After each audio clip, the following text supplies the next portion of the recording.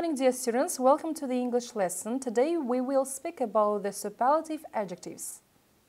Қайлы күн құрметті оқушылар, бүгін біз сіздермен күшейтпелі шырай туралы сөз қозғаймыз. Бүгінгі сабақта меңгеретіндеріңіз: сын есімнің күшейтпелі шырайы superlative adjective грамматикалық түрін талдаймыз, және superlative adjective күшейтпелі шырайын қолдана отырып сөйлем құрау және жаттығу. Use superlative adjective to describe an object which is at the upper or lower limit of quantity.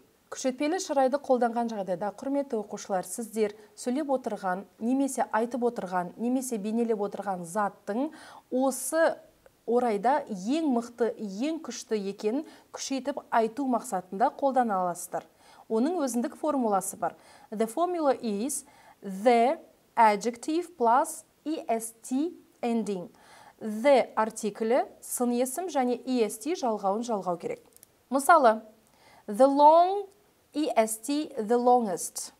The tall, est, the tallest. The short, est, the shortest. Келесі топтағы сын есімдеріміз, құрметті оқушылар, бізде бір буыннан ғана тұрады, және екі жақта дауыссыз дыбысы мен бір дауысты дыбыстан тұрады. Осы орайда біздің ақырғы дауыссыз дыбысымыз екі еселенеді. Мысалы, the big, est, the biggest. The red, est, the reddest. The hot, est, the hottest. Сіздердің алдарыңызға бұл грамматикалық ереже түсінікті болу үшін ақырғы дауыссыз дыбысты жасыл түске бояған болатынбыз.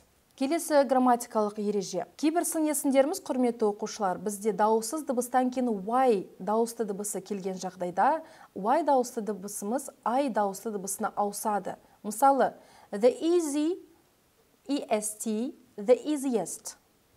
The busy, est, the busiest. The curly, est, the curliest. Осы орайда y дауысты дыбысының I дауысты дыбысына ауысуына байланысты біз оны жасыл түспен бояп қойдық. Төртінші ереже. Кейбір сын есімдерін бізде екі немесе одан да көп буындардан тұрады. Мысалы, beautiful, dangerous, intelligent деген сөздеріміз бар.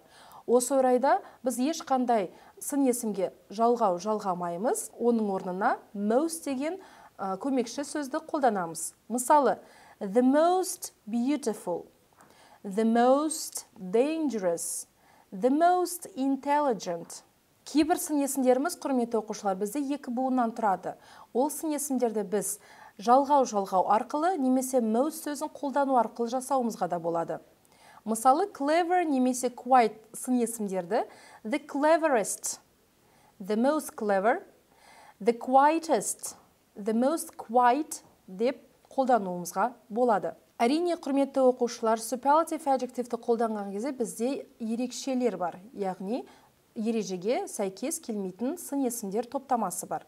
Оларды exceptions деп аталады. Good, little, bad, far сияқты сын есімдер the best, the least, the worst, the farthest, the furthest деп өзгереді. Ал қазір, құрметті оқушылар, біз жаттығуға көшеміз. Task number 1. Make superlative adjectives. Сіздердің алдарыңызға берілген 17 сын есімді күшейтпелі шырайға ауыстыруымыз қажет. Уақыт кетті.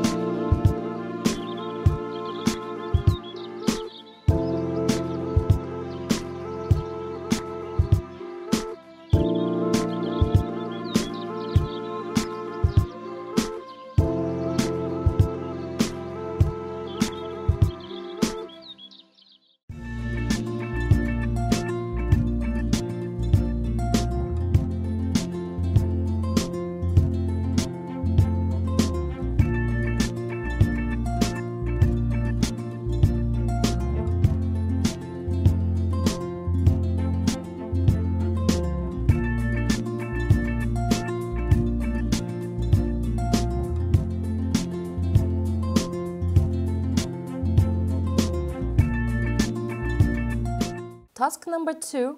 Complete the sentences by using the superlative adjectives. Сөйлемдерді күшейтпелі шырайды қолдану арқылы толықтырып шығыңыздар. Сын есімдер жақшаның ішінде берілген. Мысалы, my hair is curly in my class. My hair is the curliest in my class. Ал, мысал берілді, уақыттарыңыз кетті.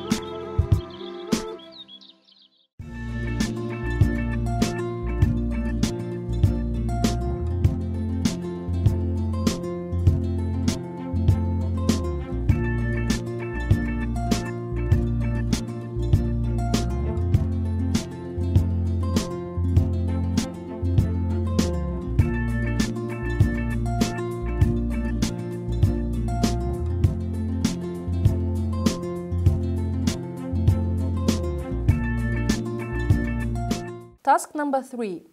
Complete the text with the superlative form of the adjective in brackets. Алдыңғы берілген тапсырма сияқты сіздерге толығымен мәтін берілген, ол мәтіннің ішінде сын есімдер жақшаның ішінде. Осы сын есімдерді күшейтпелі шырайға ауыстыруларыңыз қажет. Құрметті оқушылар, сіздерге сәттілік. Уақыт кетті.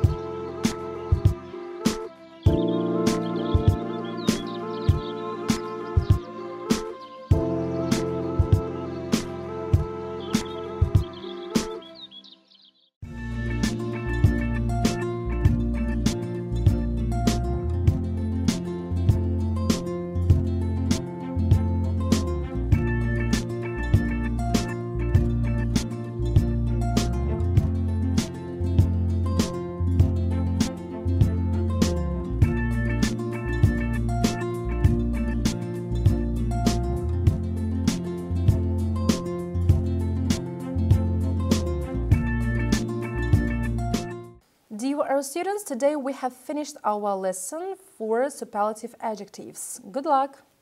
Құрметті оқушылар, бүгін біз күшейтпелі шырайға арналған сабағымызды аяқтадық. Сіздерге сәттілік!